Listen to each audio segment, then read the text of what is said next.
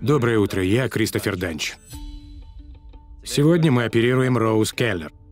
Пациентка обратилась с сильной болью в спине. Диагноз – межпозвоночная грыжа. Важно сделать все максимально быстро и чисто. Закройте рты и слушайте внимательно. Начали? Доктор, слышал, вы просматривали данные по операциям Данча? Сэр, сильное кровотечение. Сосредоточься на работе. Как пациент? Отлично. Здесь кровотечение. Займитесь им. Так никаких осложнений? У меня такого не бывает. Не могу переварить. Словно он знал, что должен делать. И делал с точностью наоборот. Я предупреждал на его счет. Что он сделал? Дороти Бёрк пришла сюда на своих двоих, а теперь мертва.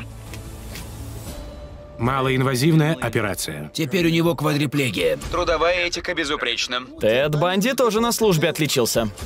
Все мы ошибаемся. Но не вы. Нет, мэм.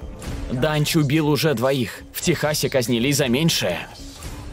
Со всем уважением, доктор Кёрби, но вы не знаете законы. Это вы не понимаете, кто он. Данч ни за что не остановится. Сам по себе. Вы обязаны защитить людей и отозвать его лицензию. Мои пациенты – это мое все. Чем дольше я тут, тем больше они страдают. Вы слышали этих людей и видели, что он делал с ними.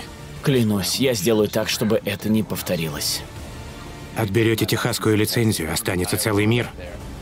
Система сломана. Есть предположение. Крайне радикальное.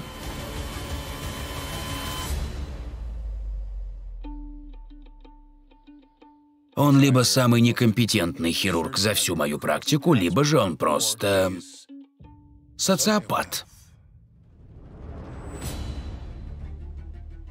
Доктор Смерть.